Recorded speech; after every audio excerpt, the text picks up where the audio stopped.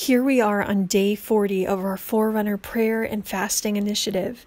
It's been a time of preparation and a time of intimacy with the Lord, a time of testing and a time of stirring. Yesterday we talked about how it's time to birth the seeds that God has placed inside of us. I am reminded that it takes 40 weeks for a baby to develop inside a mother before the baby is birthed. We answered God's call to pray. And now we stand in great expectation of what God is going to do through us, his purified vessels. When a baby is born, all the challenges of the process, the pains of the labor, they are all eclipsed when you behold that new life. There is great joy as you hold that new baby. When Jesus sent out his 70 forerunners in Luke 10, they returned with great joy at witnessing and operating in the power of the name of Jesus. And in response, Jesus was also filled with a great ecstatic joy that bubbled out from him as he was filled with the Holy Spirit and praised his heavenly Father. When God sends us and when we're obedient and go, and we see his kingdom come, there is great joy for both the forerunner and the Lord. There is a mutual delight that pours forth. Hebrews 12:2-3 says, "Fixing our eyes on Jesus, the pioneer and perfecter of faith, for the joy set before him, he endured the cross, scorning its shame, and sat down at the right hand of the throne of God.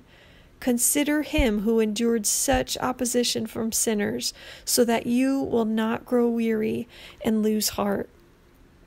As forerunners, we must continue to fix our gaze on Jesus, and regardless of what we face, that we always set the joy before us as Jesus did, the joy of the great reward, the joy of seeing his kingdom come and his will be done, the joy of our salvation. The joy of seeing the harvest gathered and the remnant of God moving, for the Lamb who is worthy to receive his reward. I challenge you, Forerunner, to keep on moving. Set your face like flint. Set his joy before you and run, run, run, run for the glory of your King. Lord, we pray, we say that you are worthy. You are worthy, O God.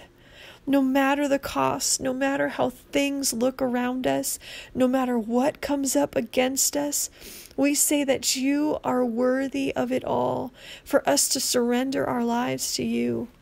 Father, would you strengthen your people today? Strengthen your forerunners, your remnant, so we may run the race set before us, that we would be very bold and courageous to bring your kingdom into the land.